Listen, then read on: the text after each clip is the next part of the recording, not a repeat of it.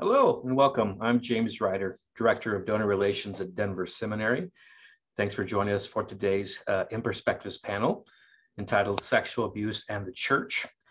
But we want to let you know that complacency, complicity, and silence on the matter of sexual abuse in the church contradicts God's call to protect the vulnerable, bring healing, and seek justice. These realities also undermine the credibility of the gospel that we proclaim to believe and preach. Today, we will examine how churches can prevent sexual abuse, meaningfully respond when such abuses come to life, and be part of the healing process for victims and their families.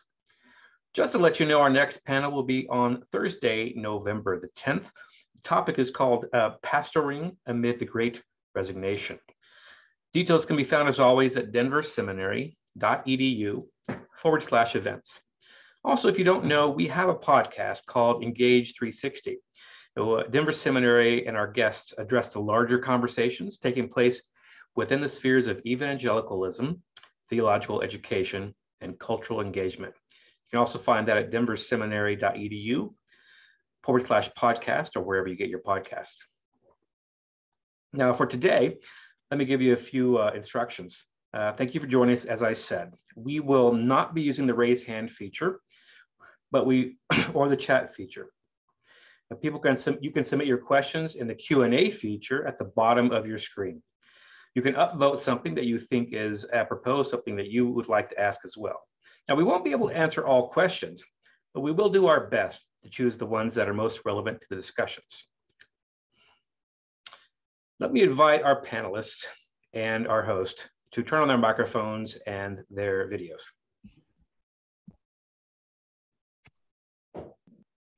So we start with our host, Dr. Eric Sudduth. He's the Associate Professor of Counseling here at Denver Seminary. Eric holds a PhD in Counselor Education and Supervision from the University of Mississippi, an MA in Marriage and Family Therapy from Harding School of Theology, and a BA in Youth and Family Ministry from Harding as well. Dr. Sudduth is a licensed professional counselor, clinical supervisor, and counselor educator. His research has focused on teaching preparation within counselor education and supervision in the doctoral programs. Dr. Sudduth has a passion for teaching and training doctoral students to be effective instructors, and he enjoys reading and writing about narrative therapy and investigating the effectiveness of blended and online instruction. Dr. Sudduth, please introduce our panelists, and I'll leave it to you. All right, thank you, James, and welcome to all of you. I'm not sure where you're on the screen. You can see our panelists, but I will first introduce Kimberly Norris. Kimberly Norris is a partner in the Fort Worth, Texas law firm of Love & Norris, providing child sexual abuse expertise to ministries worldwide. After representing victims of child sexual abuse for more than 31 years, I believe that's what we talked about, Kimberly Norris and her husband Gregory saw recurring predictable patterns in predatory behavior. And out of that grew Ministry Safe, out of a desire to place this information into the hands of ministry professionals and providing churches of all sizes with effective safety protocols to protect the church and its children from the devastating impact of child sexual abuse. Ministry trains over 11,000 ministry personnel each month, and I think it's over a million folks now, a couple million folks that she's trained in both live and online formats. So welcome, Kimberly. Thank you. Good to be here. Our next panelist is Dr. Paula Tipton. Dr. Paula Tipton holds a PhD in Counselor Education and Supervision and MAs in both Counseling, Psychology, and Christian Thought. Prior to joining Denver Seminary's faculty, she taught at Northwestern University, Trinity Evangelical Divinity School, and Colorado Christian University. Paula worked with Agape Movement, teaching high school English, biology, and Bible in Swaziland, Africa, and also worked in a station clinic where she learned to deliver babies and treat a variety of infections, which is a super cool thing about you that I just learned yesterday. She spent 6 months in Kinshasa, Zaire, working with a team to train pastors and church leaders in principles of evangelism and discipleship. She also has considerable experience in working with victims of sexual abuse, as well as those who have perpetrated the abuse. So thank you, Dr. Paula Tipton, for being here. So Denver Seminary believes in theological education that needs to be, theological education needs to be able to engage with real world questions and the needs of the world, but always within the framework of the gospel and the truth of Scripture. So as we engage in this particular perspective today, I just want to alert you, the audience members, that some of the topics today related to sexual abuse may be difficult for some listeners. We're incredibly thankful that you're here, but want to make sure that you all are aware, obviously, of what we're addressing today. So with that in mind, we're going to begin with our questions. So I think maybe first and foremost, it might be helpful for our audience to hear a little bit about maybe just understanding our terms, a bit about what we're talking about. So if you could, Kimberly, can you help us to understand what the terms sexual abuse, sexual assault, and sexual harassment might mean? Sure. And I think this is important because churches and particularly denominations tend to conflate these issues. And from a legal standpoint, there's a significant difference between these three separate offenses because from where the church is concerned, most directly as it relates to reporting requirements, mandatory reporting requirements. So it's important to kind of frame our terms, I believe. Sexual abuse is child sexual abuse. So it's either an adult to a child or a peer-to-peer issue where a child is sexually abused. Sexual assault from a legal standpoint is typically a adult to adult type of behavior. So it is non-consensual sexual interaction between one adult and another adult. In other words, the second adult is not consenting to this behavior. It's forced or coerced, or the second adult does not have a capacity to consent. The third category is sexual harassment, and that's typically a workplace phenomenon, at least from a legal standpoint. It can also have some crossover into higher education, universities, Title IX stuff. But in the world at large, sexual harassment is unwanted sexual interaction, adult to adult, in the workplace. So my place of specific expertise is in child sexual abuse issues, child sexual abuse prevention. As you said, I've practiced in that realm for 31 years. So separating those terms is important in terms of addressing the church's response to those. Obviously, any one of those things you don't want happening in a church or ministry. But your response is different in those separate types of categories.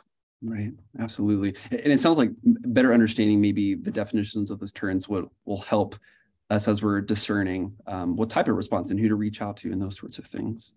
Okay. Sure. Paula, is there anything that you would like to add there related to, besides the legal definition of the term, maybe from your clinical perspective or working with churches? No, I would just add that, in terms of child sexual abuse, that, in terms of the way people talk about it, sometimes that a child cannot consent ever to sexual activity, period. Mm-hmm. Yeah.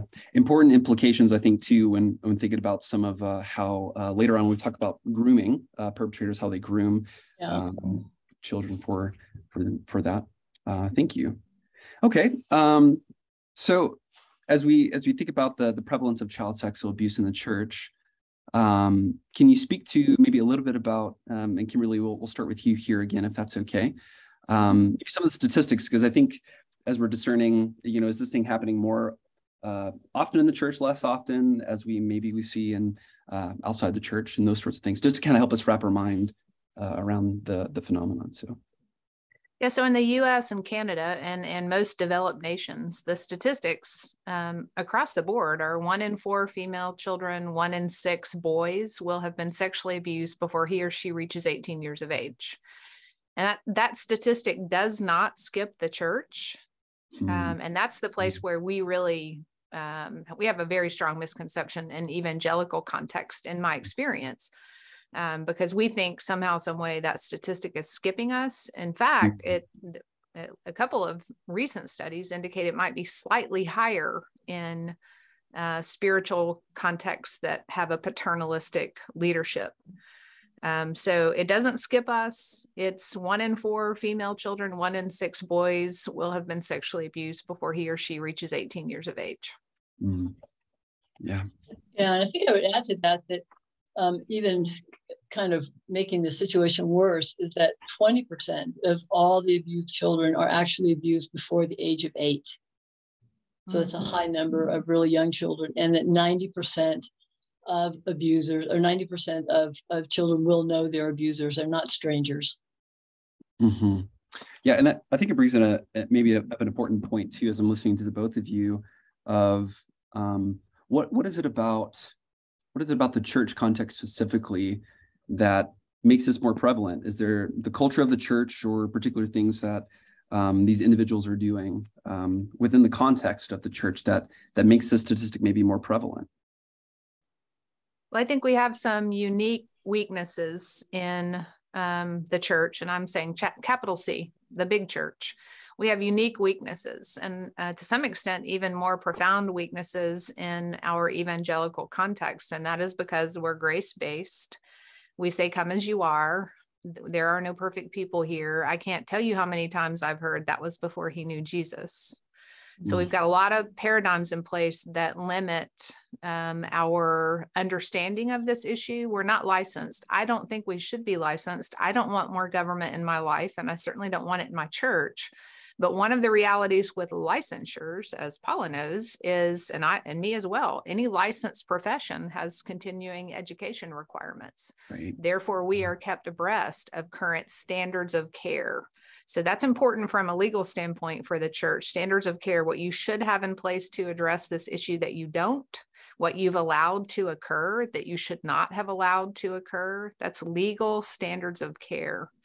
And the church, because it isn't licensed, and again, I don't think it should be, but because we're not conversant with current standards of care, we tend to be way behind any child serving context that otherwise is allowed to provide services to children. Certainly that's true in the US and Canada. Mm-hmm.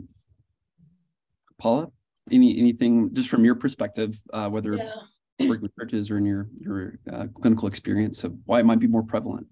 Yeah, I think, one of the things is just our history and just how we deal with questions of sexuality in the church. There is kind of an ignorance around sexuality in a sense. It's not something we address. I think our silence around that is often telling. Every year, one of my classes, my trauma class, I often ask students, how many of you have ever heard a sermon on incest or child abuse or domestic violence from the pulpit? And I think 3 years ago, one student had heard one sermon on domestic violence. So, it's this huge area of problem that we're not even addressing. You don't talk about it in discipleship groups. You don't address anywhere. And we just kind of live in this Pollyanna fashion oftentimes. Yeah. And I would riff off of that, Paula. I think part of the issue here is, you referenced this earlier, 90% of kids are sexually abused by someone they know and trust, and the child sexual abuse risk. Mm-hmm. They're abused by someone they know and trust. This is not a stranger. This is not a stranger danger issue. Mm-hmm. And typically what the church has, the protections that the church has in place, when I do an evaluation of any ministry, I hear about two things as it relates to this specific risk, child sexual abuse risk. I hear about matching tag systems, security cameras on campus. I hear about criminal background checks, mm-hmm. and those first two security protocols are totally tied to the idea of stranger danger. That the problem and the risk and the place of potential difficulty, the place where this is going to manifest, is someone outside the fence. When in fact, 90% of kids are sexually abused by someone they know and trust. It is someone inside the fence. It's someone from their core world, or it's someone, heaven forbid, within your ministry who is using your ministry to gain access to kids within their age and gender of preference. And the church totally misses the boat about where the danger manifests, because they misconstrue and they believe stranger danger. Stranger danger, the abduction offender, is less than 5% of convicted offenders. The great weight and majority of offenders are not the snatch and grab, Amber Alert sort of thing. But the protections the church tends to put in place are based on that understanding of the risk. Yeah. And I think it just speaks to our level of denial, right? About where we think the problem is, or who we think are the problems. It kind of keeps the focus away from the real problem. Yeah. It's certainly more comfortable to think it's coming from out there than to think it's within our midst.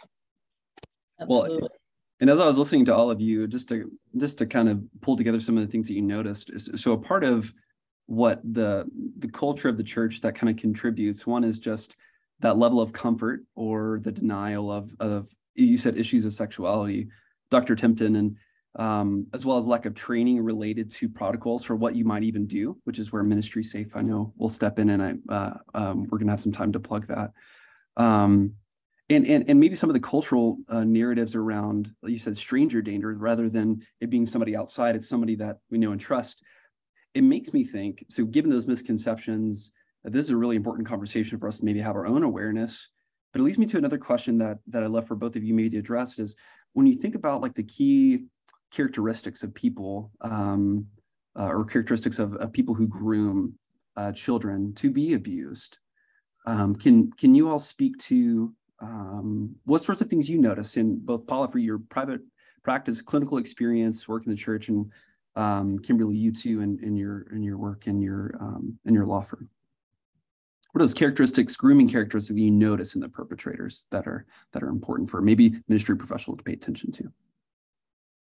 Yeah, so this goes to the difference between the offender, when I stand over the train wrecks 31 years in, almost without exception in ministry context, when the abuser is within the ministry, the abuser is what is known as a preferential offender.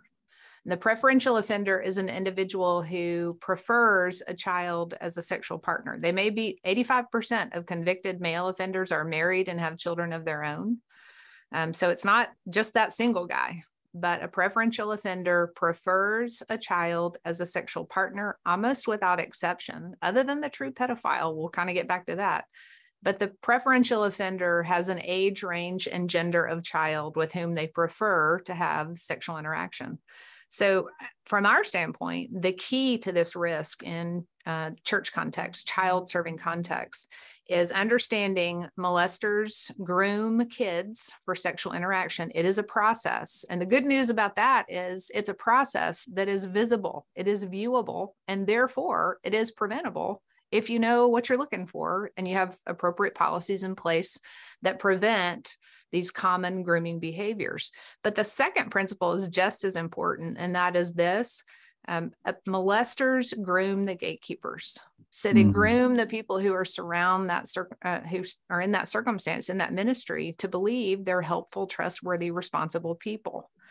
Now, I've yet to encounter a case where, when I am talking to people after the fact, someone says, "I knew that guy was a slime ball." It doesn't happen. What you hear instead is, "I'm so shocked. He seemed like the nicest guy." And that is not coincidental, because what those offenders in those contexts are looking for is trusted time alone with the children in your ministry program. And you're not going to give that if you don't think that person is trustworthy. So those types of, there are all kinds of characteristics. We've got like 50 years of offender studies now that we can look at actual life characteristics. But in terms of boots in the sand, looking at how to prevent this from occurring within your ministry, like somebody comes to your ministry for the purpose of targeting kids, we got to clearly understand the grooming process of the offender. Right. Paula, I saw you nodding your head a couple of times there. Yeah, no, it's just so critical. And the truth is most people aren't trained and don't know what they're looking at, and kind of this idea, this Christian idea that we always believe the best, and we see people interacting, positively with kids, and we get warm, fuzzy feelings about that. But the idea that the groomer is actually grooming the community as well as the child, right? And I think we have to realize these guys are skilled. They're skillful at what they do. They've thought it through. They have a plan. They're going to look for kids who are needy in some way, maybe just feel, their self-esteem is a little bit lower than normal. They stand out from the crowd. They don't have a good friend. So they know they have the spotlight out on these kids. They know that they could have a relationship with quite quickly. Right. And so they've got access to the children. They develop trust through secrets and kind of making a child feel special. And then eventually those relationships turn into desensitizing the child to touch and the sexual touch. And, their all along, their parents and everybody around thinks that this is a great person and would, like Kimberly was saying, would absolutely be shocked. Mm-hmm. So I think I'm so grateful for the kinds of training that some of these organizations do they can help churches really have their eyes wide open to what's going on. That brings up another question that, as I was listening to you all talk about the characteristics of groomers, and I'm really curious too. You mentioned a little bit there, Paula, of children that may be more at risk. So I'm thinking, what are some of the risk factors for children who are most likely to be perpetrated, as well as, are there certain signs and symptoms when you look at kiddos that would be indicative of a kiddo who might have experienced it? Yeah, I think there are possible indicators, and of course, not all these indicators mean that a child is actually being abused. Sure. But certainly, if you see a shift in behavior, you see a shift in performance at school, you see children kind of crying for no reason at all. You might notice more sexualized behavior in their play. Right. Kind of experimenting more. Sometimes you'll see more aggressive behavior, destructive behavior, self-destructive behavior, an inability to respond well to adults. So I think the main thing is just to notice if there's a shift, right? And then look at the shift in behavior and the shift in the norm, and then begin to be curious about what kind of shift is going on, and maybe start paying attention to those particular behaviors. And kids don't know how to use words. They don't have words vocabulary for sexuality, for sexual language, and so for the most part, they're going to act it out some way behaviorally. Yeah, that's an important point. Kimberly, how about for you? Yeah, I think the kids that I've encountered in this realm, the children, and just like really what we see from academic studies as well, offenders tend to target kids who are on the edge, on the fringe, what we call the edge of the herd. They tend to they're really good at creating a peer-like interaction with that child. So they'll get down on that child's level. They're really good at making them feel special, chosen, cared for. They're really good at figuring out what your kid wants. Now, let's be frank. I'm a mom. I mean, a lot of you are parents. How hard would it be for some interested adult to figure out what your kid wants, right? But they're really good at figuring out what your children in your program want or need and giving it to them. And so they create a bond. They tend to target those kids who are on the edge. Those kids can be on the edge for a lot of different reasons. They can be have a disability in any form. They can be an introvert rather than an extrovert. They can be from a single parent home where they're kind of strapped for mom or dad's time or attention. They can be a kid who's looking for someone to follow or trust because they feel a little disconnected. As well, I'm seeing children who have physical touch as a dominant love language are a bit more likely to be targeted. And I've had offenders tell me so, because there's just not as far to go as they participate in that barrier testing and erosion, pushing back what a child will accept currently, pushing back what is acceptable from a physical standpoint. And those children who have physical touch as a dominant love language, there's just less far to go. They already want that kind of physical interaction with an adult who seems to care about them. Mm-hmm. Well, thank you both. There's a couple of other questions that we're going to get to, but before we do that, I'd like to invite James on to take an audience question. So, yes, we have one here.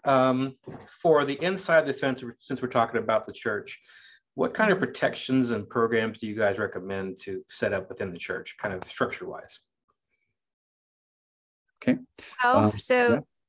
What we do, Ministry Safe, is two things. It's the law firm where we give legal advice to both secular and ministry organizations. My biggest secular client is the U.S. Olympic Committee, who retained us to create their safe sport protocols. Heaven knows they need them. But our sweet spot is the church. We created Ministry Safe to put information and tools and resources, sample policies, screening practices, screening training, awareness training about sexual abuse in a form that's deliverable and scalable. I'm the daughter of a church planter. I'm the daughter of an evangelist. Most of the smalls, the plants, the smaller churches can't afford for someone like me or my law partner to come on site and help create those types of resources. So everything that we've put together, what we call the 5-part safety system, which is awareness training, understanding the misconceptions, replacing that with good information, effective screening processes, training your people who screen to recognize a risk indicator when they see one, an appropriate criminal background check, policies and procedures that dovetail into that training, and monitoring and oversight. So adequate supervision, doing what you say you do. So every aspect of what I just described is available in a self-help kind of context at ministrysafe.com. And we did it because we saw these patterns in the way that individuals were accessing kids in those environments. And the good news out of that is if it's viewable, it's preventable. So that's my advice. Okay, thank you. Paula? I think, from a, like, if you could just look over the way the church is organized right now, or how the Sunday schools and youth ministries are organized. In general, we kind of tend to, in our evangelical church, to set up kind of a one-person leadership system. We're kind of like one youth minister in charge, one pastor in charge up there by himself. And that right there is just such a huge setup. So I would say at the very least, I would want to see team teaching in Sunday schools. I would want to see male and female team teaching in youth programs, always having, not ever having one person who's got a lot of power, and have more shared power. And obviously, kids not being alone with one youth leader one way or the other is kind of at a simple perspective would be one thing that would be helpful. So I think from my standpoint, I think the first issue is train your people. A real close second is institute the 2-adult rule and uphold it, like fire people if they don't. Because if you have 2 trained, screened adults present every time you're providing services to children, which is hard for the church because we're heavily volunteer driven and we have a hard time with that. Right. But the 2-adult rule by itself goes a long way toward, if they're trained, goes a long way toward preventing child sexual abuse actually in ministry context. Yeah, it makes sense, especially as you were talking about as being one of the characteristics of those who groom is getting your child alone. So having some way of circumventing that seems really important. Sure. As you all were describing that, I was also curious, both in terms of processes, like the structures of the church and different ideas. I'm also wondering, are there particular maybe groups or individuals within the church that may need, as you're thinking about providing support or creating structures to help support people, that might be important to pay attention to? You mentioned a little bit about maybe certain vulnerable groups within the church, but I'm just curious if you have any ideas about that, about supporting. Well, what comes to mind for me is if your ministry provides services to single parents, particularly single moms, be aware that that is a very common MO for abusers to come alongside, date, even marry single moms to gain access to their kids. So if you have a program providing services to single parents, be aware that that's a very common MO. And you don't want people in your program utilizing that access point to gain access to kids.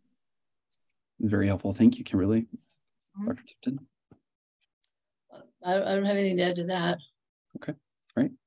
I'll ask another question from the audience. Can you address how certain teachings and cultures around sexuality, especially the purity culture that has been around for a while, can affect sexual abuse in the church? Dr. Tipton, I might point that one to you first, if that's okay. Yeah, I think, again, overall, there's this, either we have silence in the church or we have this whole big purity culture thing. So the goodness of sexuality, of course, is not really often addressed.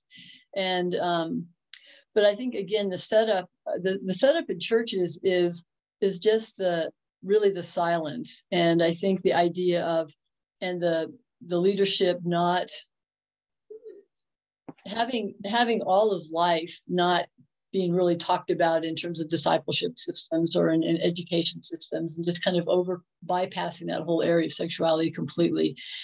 So I think we've either gone to like, sex is really bad, don't do this, don't do this, don't do this. And then you've got the kid sitting in the pew thinking, oh my gosh, that's happened to me, that's happened to me. And then where does he go, right? Because then he's scared and he's done something wrong. And so how do we create a culture even where we have safe places for people to go? Because it's all bad, right? And kids are scared. Mm-hmm. They don't know that it's not their fault often right away. Right.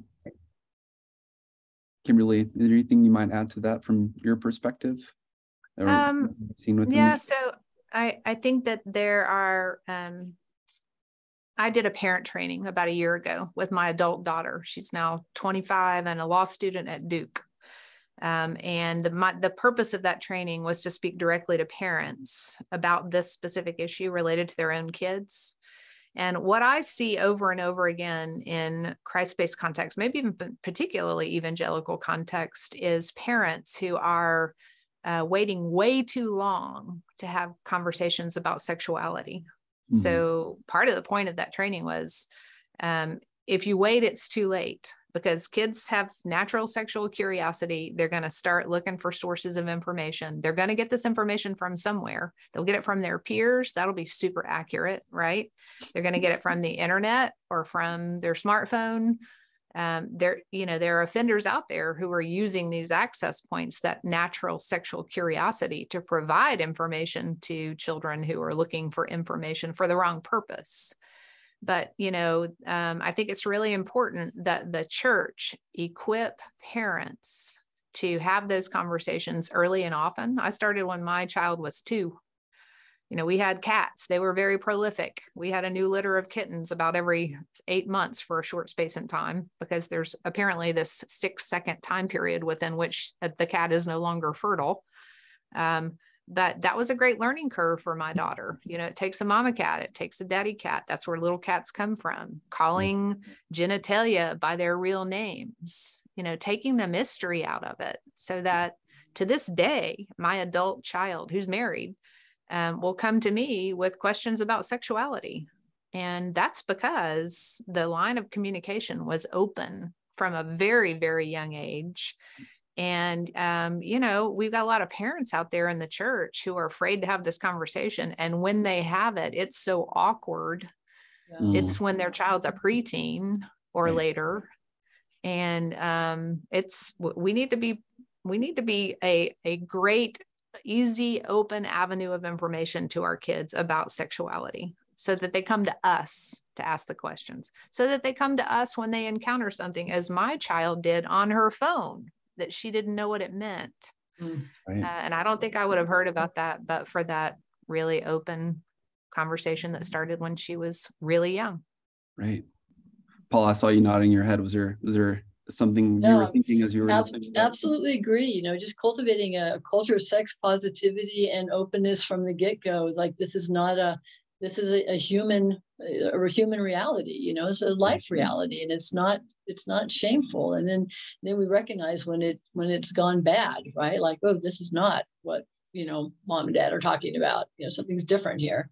Right. Mm-hmm. Well, and as I was listening to the both of you, it sounded like there's like the things that we can do per the audience question within the church, procedures and policies you can establish.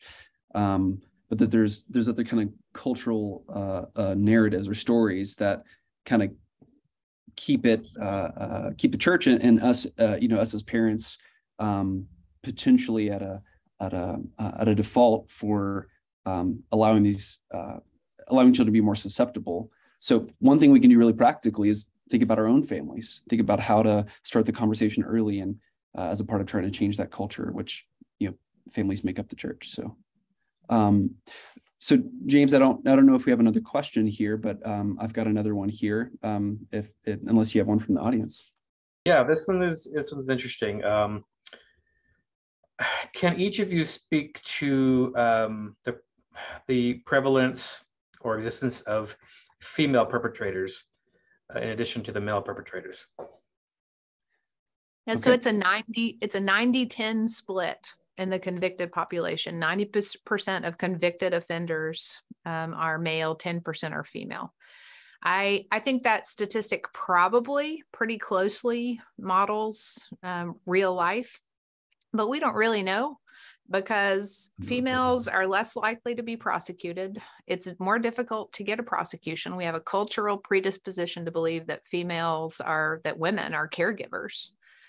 We have a cultural predisposition that says women don't do those kinds of things. But I've encountered female preferential offenders repeatedly. We're beginning to see prosecutions since, say, the late 80s, early to mid 90s of female offenders who the typical female offender was in a caregiving role. Years ago, when I would train and I didn't reference or spend much time discussing female offenders in ministry context, I would have men approach me after the training and tell me that they were sexually assaulted by a female. They were sexually abused as a child by a female. Typically, they're in a babysitting context or in their early teen years by a significantly older female. So female offenders do exist. They are statistically less prevalent than male offenders by everyone's estimation. But in the actual convicted population, the split is 90-10. Okay. Thank you, Kimberly. How about you, Paula? Anything you might add to that? Maybe no, what you've seen in your practice. My stats are about the same. Yeah. Okay. Fair enough. So if a ministry professional or a parent were to hear an allegation of sexual abuse, how should parents, ministry professionals respond to that? If you ever hear a kiddo who is making an allegation, what words or statements or actions should we do, and what should we avoid? Well, I'll speak to it from a legal standpoint and let Paula speak to it from a therapeutic standpoint. There are two things that child needs to hear right away. I believe you, and it's not your fault. Okay, false allegations are rare. They are 2 to 5%, depending on which study you look at. But false allegations are rare. Kids don't make this stuff up. So in general, I would tell a ministry professional, you need to listen and respond calmly, because that child needs you to be the grown-up in this equation. You need to be sensitive to vague or partial disclosures, because 2 out of 3 kids don't tell until adulthood, just statistically across the board. But when you look at studies about, did you try to tell? And if you didn't tell, why didn't you tell? Number one reason, study after study after study, if I tell, no one's going to believe me. So, and molesters will tell kids, if you tell, who are they going to believe? They're going to believe you, or are they going to believe me? And I'm going to tell them that you're lying, and you'll get in trouble for lying. So that means you're going to receive, as a ministry professional, if you're that trusted adult that a kid comes to, you are likely to receive vague or partial disclosures. And you shouldn't ask questions that assume sexual abuse occurred, but it's totally okay to ask open-ended questions, like what happened next? Is there something else you'd like to tell me? Reporting to appropriate authorities is key. Clergy are mandatory reporters in nearly every state in the United States and the entire province of Canada. So mandatory reporting requirements, understanding your reporting requirements, not asking shaming questions. And that sounds so self-evident, but the ones I encounter are, how long has this been happening and why didn't you tell someone? Or if they're telling about something that happened years ago, decades ago, the shaming question is, if this was actually happening, why did you keep coming back to our program? Or why didn't you tell someone sooner? Which places so we don't want to on the kiddo, yeah, right. It's basically blaming them for their own abuse. My personal favorite is, what were you wearing? That's a big one. And then the last thing on the list, no secrets. So pretty regularly, a child will come to a trusted adult in a ministry setting and say, if I tell you something, can you keep it confidential? Can you keep it secret? And we've got to train our people to say, there are some things I cannot keep secret. If you're being harmed, if another child's being harmed, I can't keep that secret. I believe you. I'm going to do my best to support you, but I can't keep that secret. And if that child goes on to tell you about a crush on a boy, well, by all means, take it to your grave. But we've got to train our people. There are some things you cannot keep secret.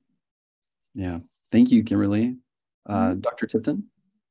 Yeah, I think Kimberly alluded to the one piece about, remembering that the perpetrators are going to set kids up. They're going to think, well, what if a kid ever did talk, right? So they're already thinking ahead of time on how to set the kid up on what he would say or not say, and so that the kid is going to be rendered in some ways, helpless and useless, and that thinking they're not going to be believed, and that's huge. And so, why questions are always so judgmental. I would say cut the why questions out of your vocabulary completely when talking with a kid.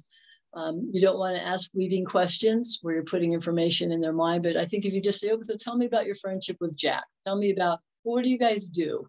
And what made you scared? Or just leaving questions open. When a report's made, there are forensic interviewers, and this is their expertise. They know how to interview kids and help them out. I think the main thing is we just don't batter kids with questions, because even that battering them with questions makes them just feel like, wow, what did I do wrong? They don't know they don't know how to answer. They're scared. They don't have the vocabulary often to put it to words. And that makes me think too, I imagine even as a parent, you have tons of questions about what happened and when it happened and under what circumstances. And are there certain pieces of encouragement you might give to parents related to that? And I heard you say a little bit about, not asking leading questions, but instead here's what to ask using open questions, or recommendations you might give to parents in that moment of them telling them. So number one recommendation, believe your kid. Yes. Yeah. Believe your kid and create separation. Do not require that your kids spend time in the presence of their abuser any further. Right. So that's my number one recommendation. Thank you. And then giving them the freedom to, this wasn't your fault. You are, thank you for telling me this. And you can tell me more about it when you're ready. The door's open. I think just them having that sense of, I'm not being blamed and judged. Well, and because 90% of children are sexually abused by someone they know and trust, it's likewise someone that the family knows and trusts, typically. So just keep in mind, parents, it's going to be difficult to believe about someone difficult to suspect. But believe your kid. I love that.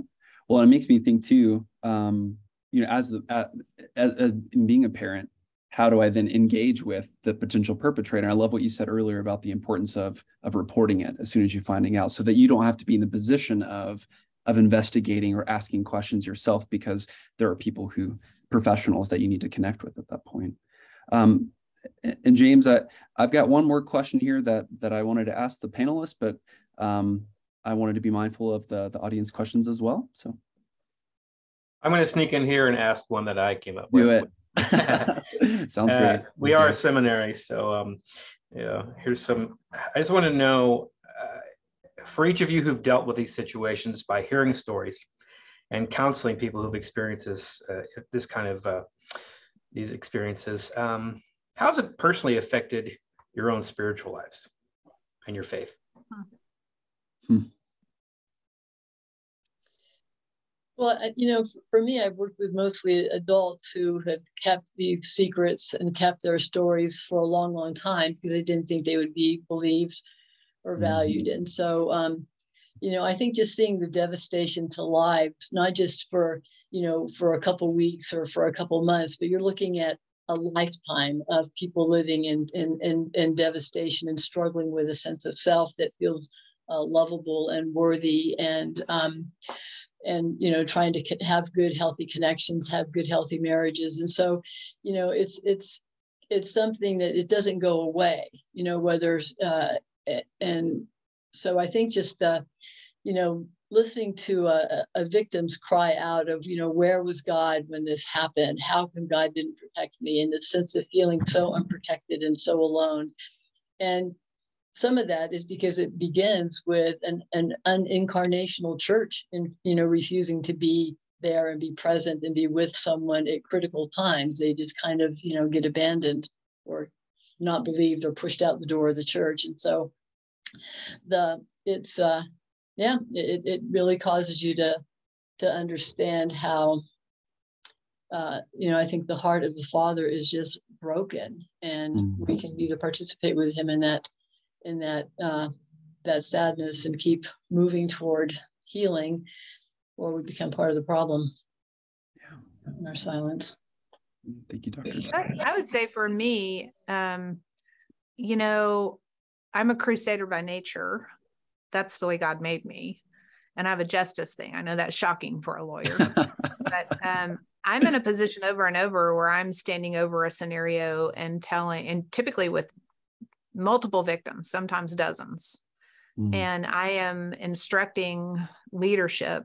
Here's what you do next to navigate this well. Here's how you support those children, now adults, who are coming forward, or sometimes they're still children. Believe the allegation. False allegations are rare. Support that individual. Have a victim-centric approach rather than an organization-centric approach, or heaven forbid, an abuser-centric approach. So I think because that's kind of the way God made me, I feel like I'm making a difference in the kingdom, and it kind of bolsters my faith. Now, I think that for me, that also requires that I kind of have some separation between my work life and rest of life.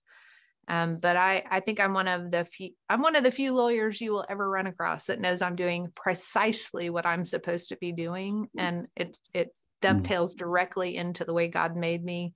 And I love what I do. So I feel privileged that God allows me to do this. It's hard facts. It's hard information that I'm processing day after day after day after day. But I think it makes a difference for the kingdom, and that makes it worthwhile. Yeah, and hearing you both say that, I can hear the passion, and as well as it aligning with the purpose and how you kind of see yourselves. I thought it was really interesting in my own training as a counselor. There are certain populations I never thought that I could work with, and one of those being perpetrators of child sexual abuse. And I remember just thinking, as I was wrestling with that in my faith, and just thinking about the problem of suffering, and as I started to, as a part of my training to work with perpetrators, that the Lord reminded me of just people being made in his image. And often I found that the perpetrators often had some sort of story of trauma in their own lives. And not that it excuses behavior, not that there shouldn't be obviously consequences for behavior, but that those individuals, as well as the children whom they sexually abused, that there was a need for hearing and loving and meeting that person where they were, holding them accountable, just as Jesus holds us accountable for our behaviors, but that this person was in need of love and was made in the image of God as well. And I think that was important for me, for reframing to how could I love this individual. Not that it excuses behavior, not that it doesn't mean people experience consequences, but that they're worthy and deserve love as well. Not that they should be leading your children's ministry. Absolutely. Right? And there should be boundaries and barriers put in place so that we continue to protect people. That's what I was saying, consequences there. Sure. Which relates to a last question that I had. And it makes me think, so you guys talked about the culture of the church and some of the things that might lead to this being kind of a ripe spot for it to happen. I know you mentioned, Kimberly, on the podcast with Dawn, that, and I want to put this to both of you, that are a culture of grace and forgiveness within the church, I think has been misunderstood, and that, putting the child before their abuser and having the abuser apologize or something like that, which from a clinical perspective, I'd love to hear your thoughts about that. And I know, but I'm going to let you speak to it. But I want to say more about that. How does grace and forgiveness, what does it mean in these circumstances, in a way that helps us to continue to protect children, but allows us to set up maybe thoughtful barriers. Yeah. Well, I think you go ahead, Paula. I'm just saying, sometimes I think we just, we try to get to forgiveness before, and we go past, I think, spiritual outrage, and we try to get to forgiveness too soon with bypassing over our outrage and the anger and the feelings that we should feel of protection for children, right? And so we want to get to forgiveness really soon, because it's part of our culture of denial, that like everything's okay, it's really not our problem, and we move over things very quickly. And I think it's just, that's outrageous, that kind of behavior, and there's no excuse for us to live in that kind of inauthenticity as believers. But it's, this is hard information, and we choose to, we have a hard time handling it. And so I tell my clients that you may never get to the place of forgiveness right now in your earthly existence, and I'm not going to judge you for that. That's between them and God, what they've got the grace to do, what they've got the capacity for. But I think for any of us to put someone in a position where we tell them, like, this is now your problem because you're not forgiving, you're holding on to a root of bitterness, I think that is the most uncompassionate and borderline unethical thing that we can put on victims. Is basically saying that they're the problem. Mm-hmm. I think cheap forgiveness is unethical and harmful. Mm-hmm. And, frankly, it plays into the hands of the offender, because absolutely. I promise you the offender looks very repentant most of the time. Mm-hmm. So offenders will admit to some of the equation, but not all of it typically. And they'll appear repentant. And this leads to churches or ministries that attempt to handle this within the church, which is not only a bad idea, it's a crime in every state for clergy. Failure to report is a crime. And when, as an example, in Colorado, this should make your hair stand on end if you run a ministry in Colorado. For instance, in the state of Colorado and half a dozen other states currently, if you're a mandatory reporter and you fail to report, it's a crime that you can be prosecuted for, and there are cases happening. But secondarily, in the state of Colorado and half a dozen other states, if you fail to report as a mandatory reporter, you are responsible from a monetary standpoint. You are liable for what happens next. So when that offender goes to the next place or stays at your place and continues to offend, you can be held responsible from a civil liability standpoint for what happens next. So I just encounter a lot of scenarios where churches want to rush into cheap forgiveness and we'll handle this in-house. And we don't want to in any way, we don't want to in any way impact the reputation of our church or Jesus. I'm pretty sure Jesus can hold his own. So just that's where I see that going commonly. It's very destructive for the child. My experience from a civil liability standpoint, we're not here talking about avoiding being sued. But from a civil liability standpoint, people sue their church because of how they're treated after they come forward. Right. And I imagine there's a tension there too, because of a desire for truth when somebody seems to be truly repentant, which, as you mentioned, those individuals are usually repeat offenders. They say what they need to say in order to have access to the child, but that we are, as believers in Christ, what a tension there of how do we extend forgiveness, but also continue to establish important barriers between them and further harming of other children. And I think that's the tension that you guys alluded to there. Yeah. So we have just please. Paula, were you going to jump in? I thought I heard something. I was just going to say, I think, one of the most dangerous kinds of perpetrators are actually those who actually grow up in the church, right? Because they have the language, they have the culture, they know the weaknesses, they understand the whole idea of, forgiveness, repentance, and, being sorrowful. And they'll play on that. They'll play on that because they've grown up in that culture and they know how to work it. Yeah. Yeah. Offenders are very willing to play the Jesus card. Right. Well, thank you all so very much. James, do we have any other questions from the audience before we wrap up here? We do, but I think we've run our time. So go ahead and do what you need to do.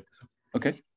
Well, we just want to invite, first of all, I just wanted to thank you, Dr. Timpton and Kimberly, for spending time with us today to talk about child sexual abuse and how to recognize it and how to begin to think about how to prevent it and some of the implications for that as both ministry professionals and as parents. And so I'd like to invite you, if you'd like to, just speak a little bit to maybe your current work or anything else you'd like to share with us before we adjourn. So,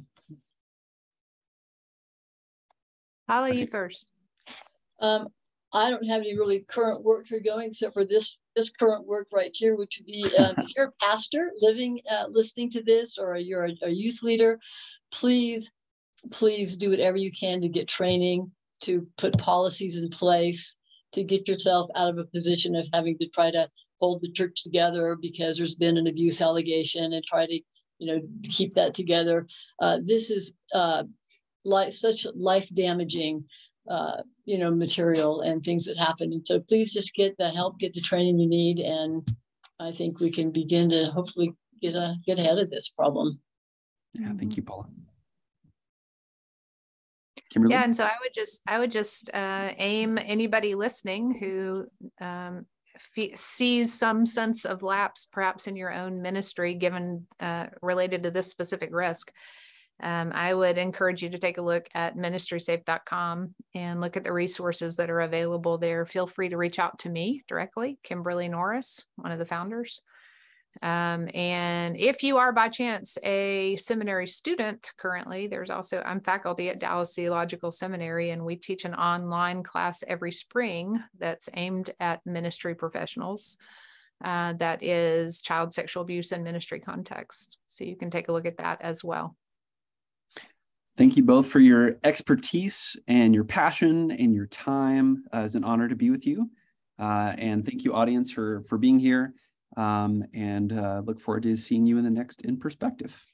Take care, everybody.